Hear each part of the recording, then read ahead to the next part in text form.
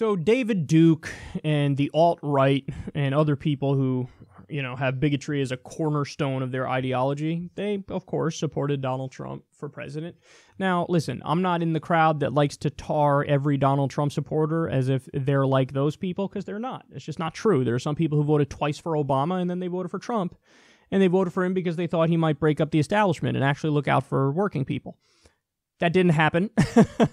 But the motivation for every Trump voter wasn't the same. But we do have here an interesting fact that the alt-right supporters of Trump are not going to be happy with. Trump sent fewer Mexicans home from U.S. in 2017 than Obama in 2016. Wow. Isn't that wild?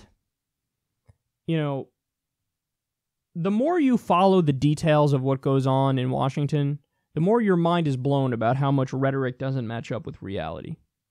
So one of the things I talk about all the time now, because I just learned this fact recently, is that, Trump ran on, I'm the anti-outsourcing guy.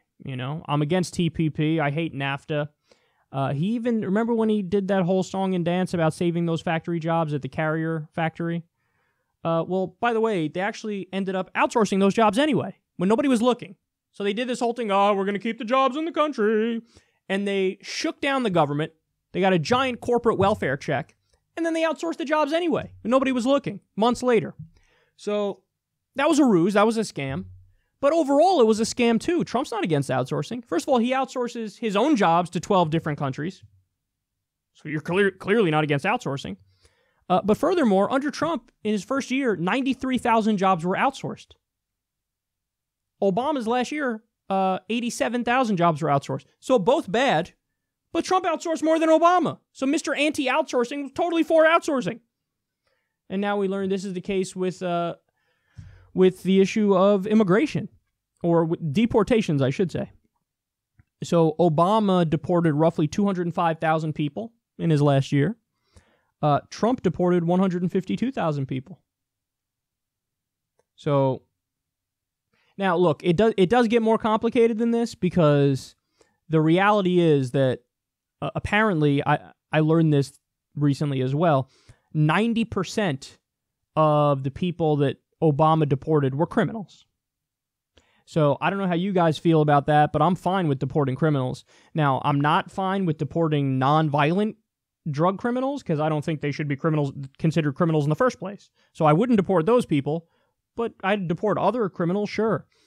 But so, maybe I agree with the large chunk of the people that Obama deported. But in terms of Trump, there have been countless stories. Now, granted, they're anecdotal. I don't know what the overall statistics are on how many people Trump deported who are criminals, as he would call them, bad hombres.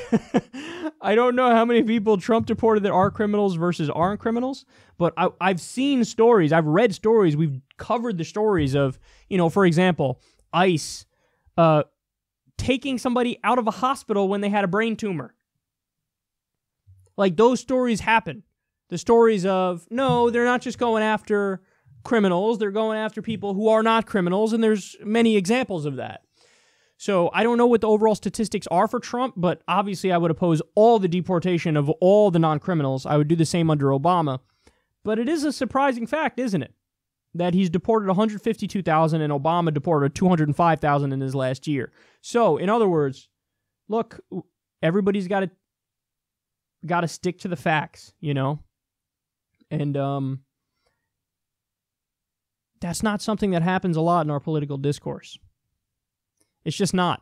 Trump's rhetoric is infinitely more racist than Obama's, but deporting 152,000 Trump did versus 205,000 Obama, it's hard to make the case that he's worse on the issue of deportations when he deported fewer people. I mean, it is. That is just hard to make that case. You could try. Hey, maybe we find out what?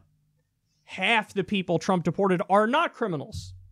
In which case, yes, I would say he's worse, even though he deported fewer people. But I'm not sure about those numbers, so I can't make that conclusion at the moment. But anyway, this is an interesting fact. I think people should know it. Do with it what you will. And also, we'll see what happens going forward, because, I wouldn't put it past Trump to break the deportation record. Obama broke the deportation record, just so everybody knows. But I wouldn't put it past Trump to break it, especially if he believes even 25% of the rhetoric that he used on the campaign trail. He probably will break that record. But numbers don't lie, and right now the picture is not exactly what you thought it was.